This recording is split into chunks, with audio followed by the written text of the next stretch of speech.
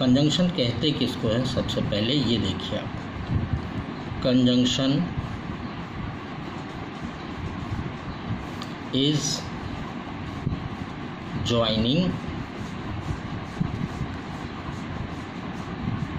words.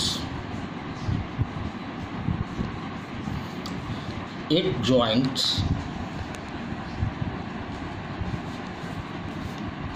two or more words, phrase, clauses और sentence.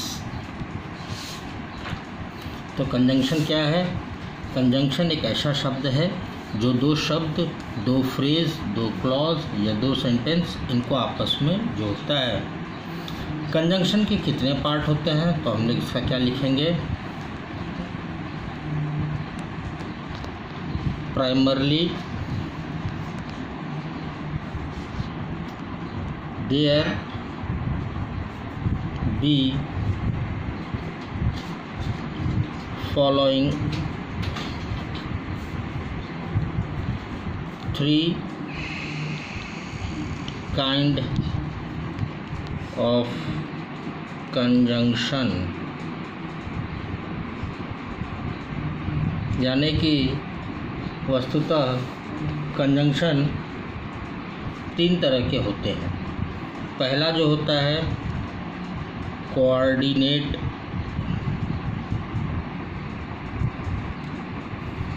Conjunction.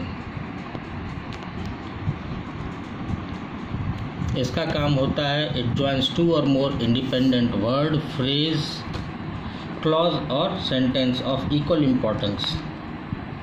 It joins to और मोर independent word, phrase,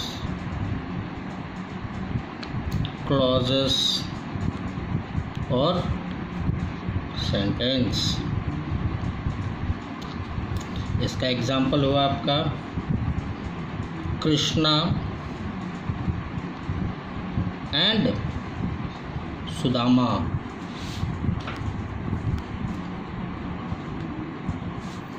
were good friend। Krishna और सुदामा बहुत अच्छे दोस्त हैं। कृष्ण एक अलग शब्द है, सुदामा एक अलग शब्द है, इसको जोड़ा हमने एंड से, तो एंड आपका हो गया कोऑर्डिनेटिंग कंजंक्शन। दूसरा होता है सबऑर्डिनेटिंग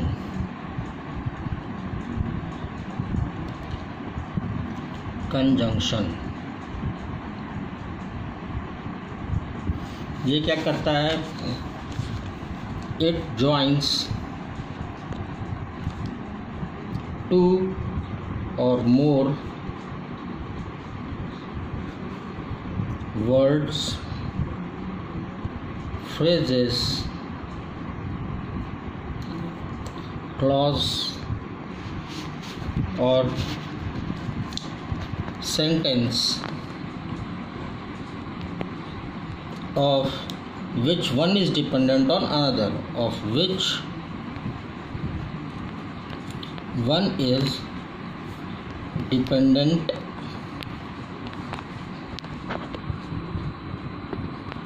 on another। इसका एग्जाम्पल देखिए, read that she was not feeling well। Reema noun है, said that she was, तो यहाँ पे that जो है रीमा said, रीमा ने कहा, क्या कहा? ये आपका हो गया subordinating conjunction.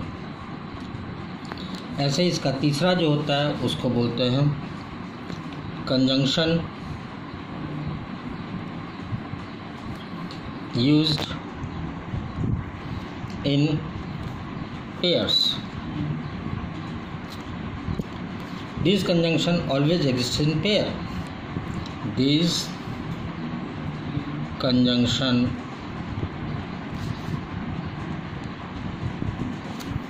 always exists in pairs. जैसे कि एग्जाम्पल देखिए, although he is rich, yet he is very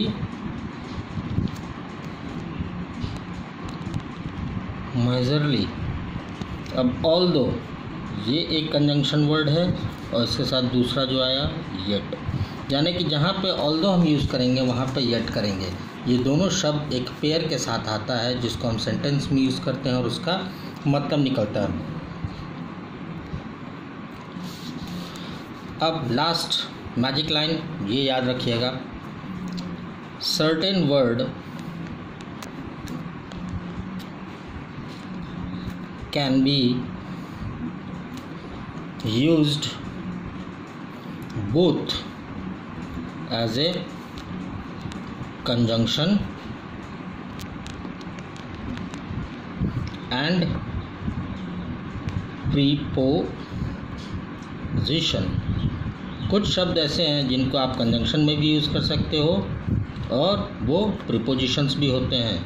ऐसे जो वर्ड हैं वो हैं एग्जाम्पल के तौर पर टिल, सिंस, एक्सेट्रा। ठीक, ये था आपका कंजंक्शन का class. Thank you for this class.